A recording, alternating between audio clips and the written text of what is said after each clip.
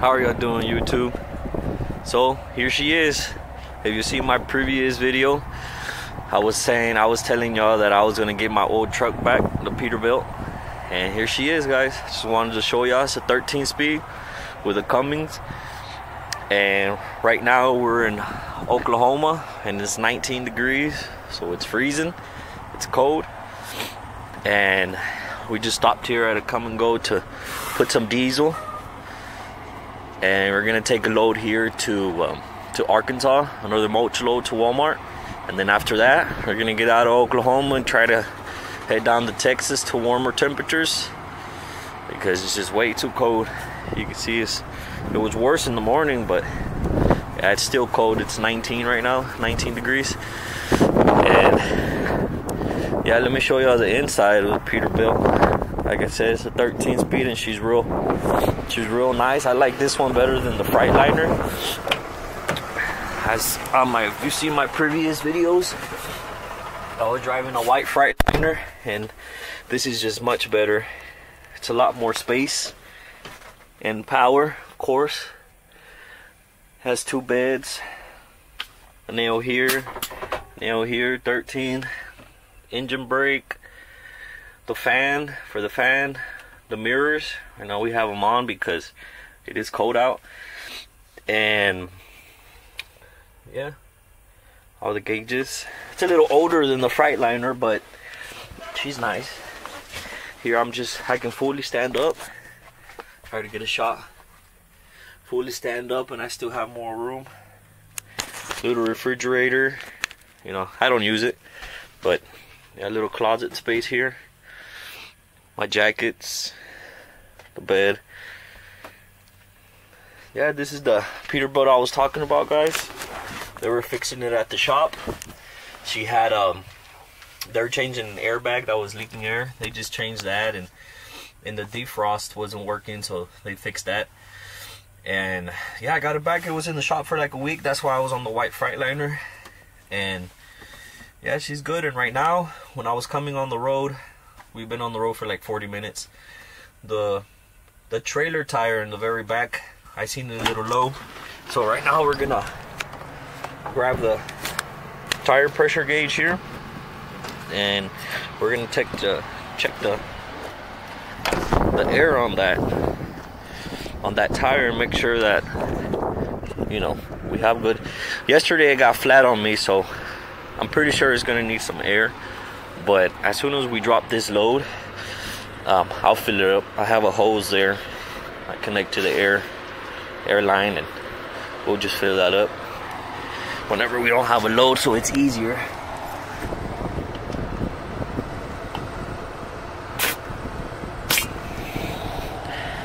So yeah, y'all can see there we're at 75. This tire here, we're at 75, so she's gonna need some air. But like I said, we'll go ahead and fill that up later. Yeah, guys, this video I'm gonna show y'all how to strap. We're gonna pick up a load of lumber, like I said, and I'm gonna show y'all how to strap some lumber, and we'll try to show y'all, right, as best as I can, and yeah, go from there. Hey YouTube, so change of plans. We went to go drop off the load at Walmart in Arkansas and in Springdale, and my dispatcher called me and said that to come back here to load another load of mulch. He didn't have nothing in Russellville. So right now what I'm gonna do is I'm gonna strap this mulch load and show y'all what how to strap these loads, and kind of explain how the strapping works and how much strap for pallet and whatnot. So let me get to it. Let me strap. Yeah, come back on.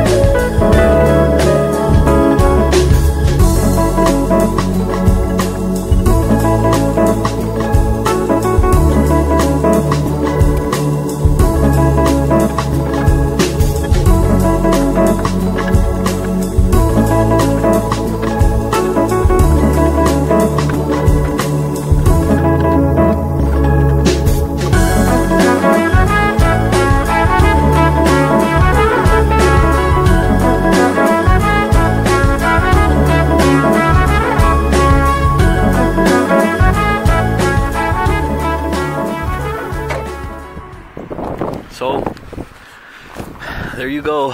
The load is all strapped, and right now we're in another location because the camera died, so I had to drive and get some other batteries. But yeah, the load is all strapped, and I just wanted to show y'all really quick that the first pallet I'm in, there always should be 2 straps. Just that right now I did not put 2 straps because I'm literally going down the road to leave this load, so I didn't travel very far. And always the 2 pallets should have, the front pallets and the back pallets should have 2 straps. And if it's a longer pallet, like with 2x4s, it should have 3 straps. Always remember the first pallets and the last pallets. And another thing, the straps should be going in through here, through inside the rail, like we talked in the other video.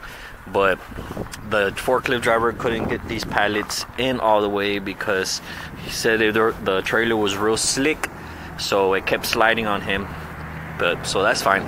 Like I said, I'm not going very far, so don't really need too much of the straps.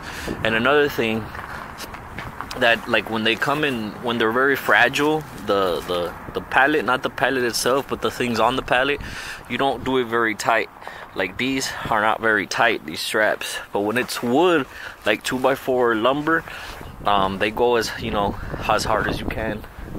You can tighten them, and to tighten it, I have a bar there. You put in here to this hole, and you go down, and this mechanism clicks, and it keeps it strapped. So that's how the way you strap with the bar. And yeah, guys, that's pretty much it about strapping. It's not really much to it. And always like the first pallet, the second pallet from the first pallet, all of them can have 1 strap. If they're small pallets, and if they're longer pallets, well, of course you put 2 straps.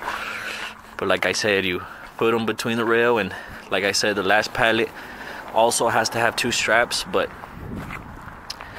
yeah, and that's pretty much how you strap. Maybe later on, when I load a lumber, I'll show a video on how I strap that up. So yes, there you go.